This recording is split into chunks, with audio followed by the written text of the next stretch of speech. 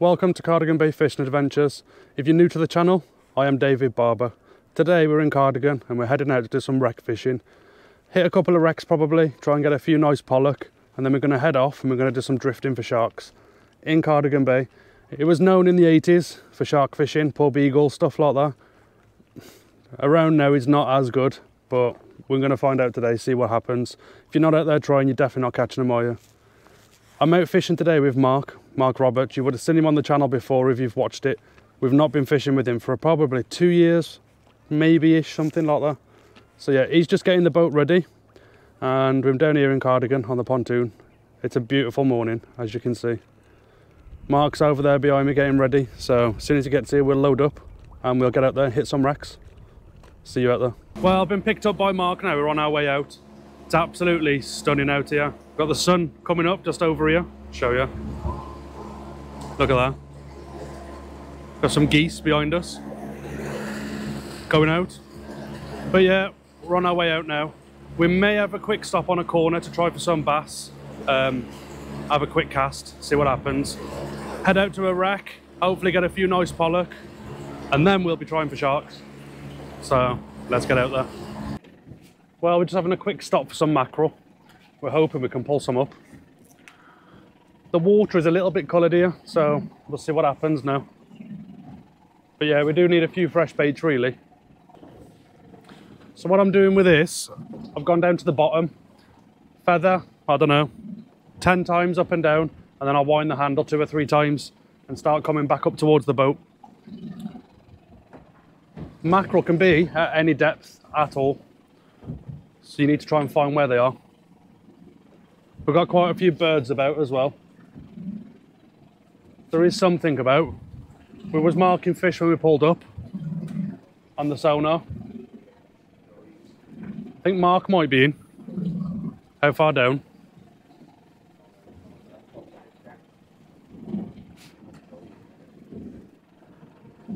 Very small, isn't they? Really small.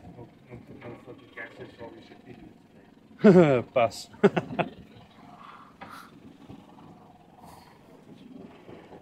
Yeah, they are. They're literally mackerel that big. Pass it here, pal. Look at that. We try not to touch the mackerel too much if we can help it when they're going back, but that was on the deck, so.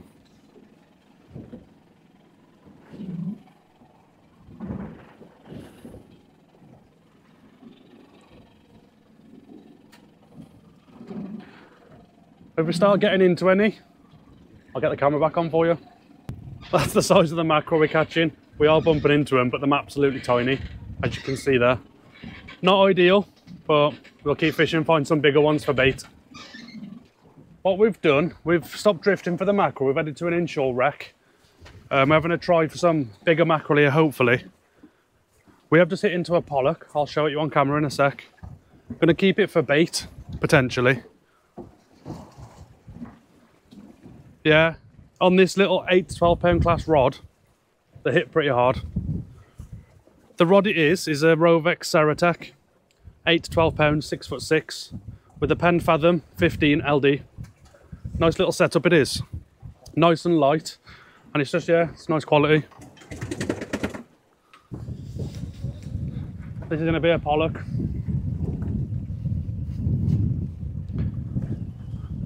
When they dive on this little light rod, you do know about it, even the smaller pollock.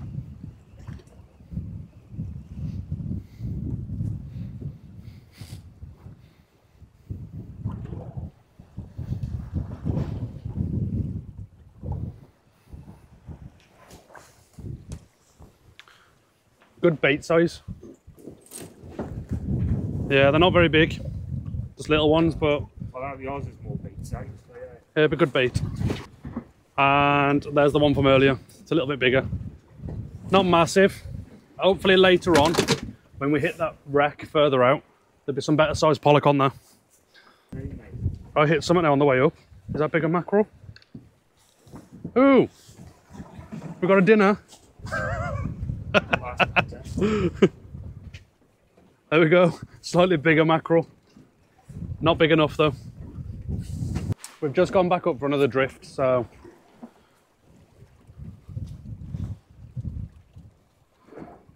get back down.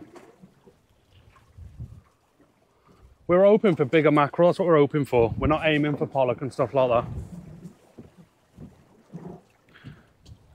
So with this, I'm just lowering it quite quick, straight to the bottom. Because there is a lot of really small joey mackerel further up in the water. So yeah, we're feathering, which is not what you'd normally do on a wreck. But we're hoping to bump into some mackerel. But obviously, you are going to bump into the pollock as well.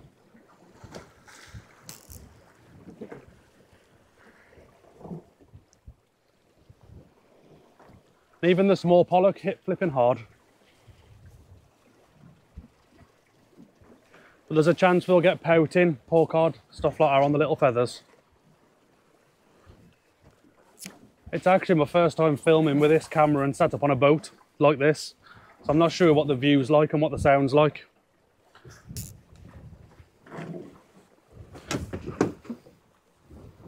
As you can see on the hair, they are very small. Now try and get these off without touching them.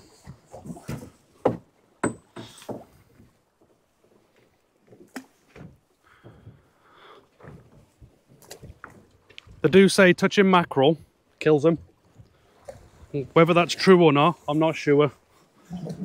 We have had them in the live bait tank and I've held them and put them in and they've survived. But with these, we're not keeping them, there's no need to touch them.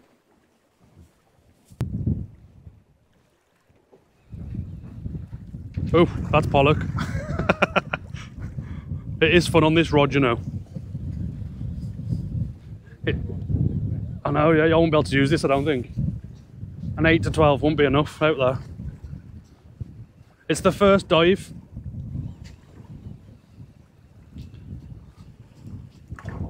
Yeah, you've seen the bend in that rod, hopefully, on the camera. And this won't be a very big fish.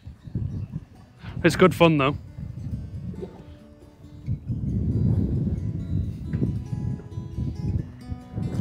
Oh, he's not a bad size one. Bigger than I thought. That's if he stays on, lifting him in. Yeah, right there, look. Probably only a couple of pounds, if that.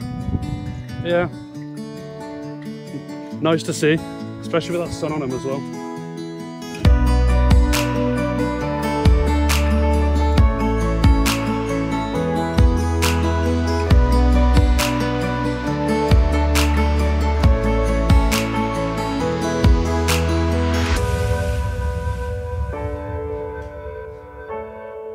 Well, we've just stopped on the wreck now, so this is literally the first drop. I thought I'd get the camera on, just in case we get slammed by something good straight away. You can never tell. It's around 250 foot deep, so it takes a while to get down there. I've just hit bottom now, so as soon as you hit the bottom, steady wind back up. And what you're waiting for is a fish to slam it. Just like this. No.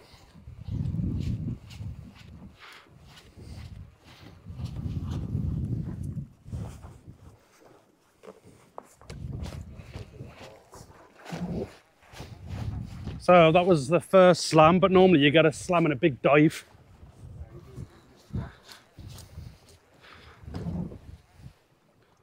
But this is a 20 to 30 rod. You can see the bend in the rod. Hopefully.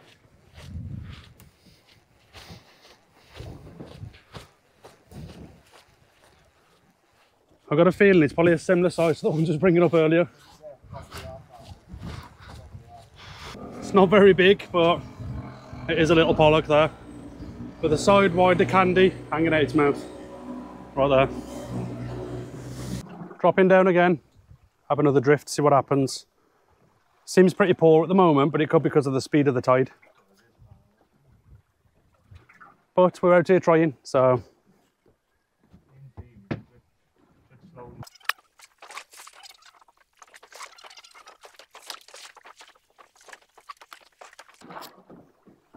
So just a steady wind up and drop it back down like this.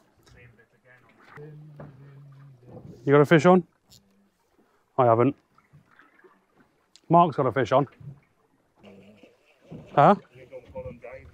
Yeah. Yeah. I can feel the lead more than the fish. Good fight off this lead, but I bet it won't taste as nice. Go a little bit further up than that point, pal, in case there's fish off the back of it. It's kicking and fighting now. Trying to dive.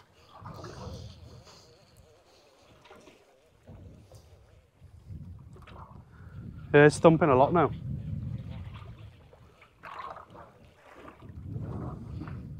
Show it on the video. Nice eating size, like size fillets, but again, smaller than what we'd like. Fish are always smaller than you want. Always.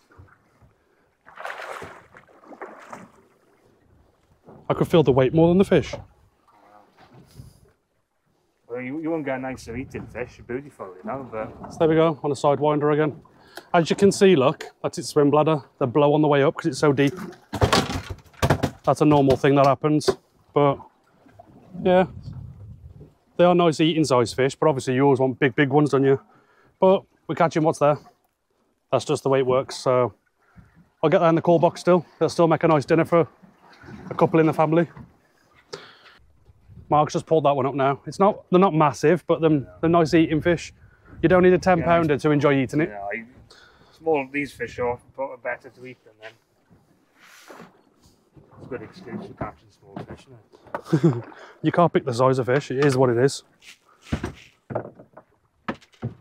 Well, we've started drifting now. We've got a couple of chum bags out. You may be able to see the slick just behind us there. I'm not sure if you see it on camera. We've got a bag out at the back and we've got one out at the side. We've got 4 rods out. We've got a set at different depths. I've got one out really far, 150 foot deep. We've got one just under the boat, around 25, 30 foot deep. And Mark's also got 2 rods out. One of my setups is a TLD 25 and a Suveran 50-pound class rod. So we'll give that a go. The end tackle is all Alain Story specialist tackle.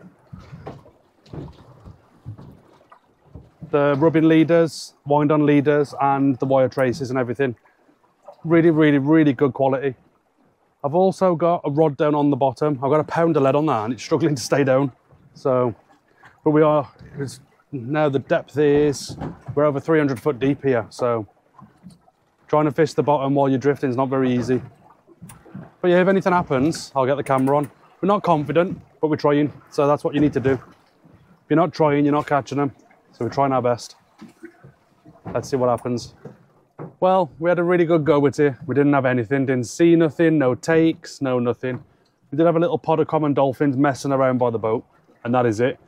We've drifted 2-3 miles, maybe a little bit more, something like that. The conditions now are absolutely spot on, as you can see. Perfect to motor back. We're probably about 35 miles-ish from port.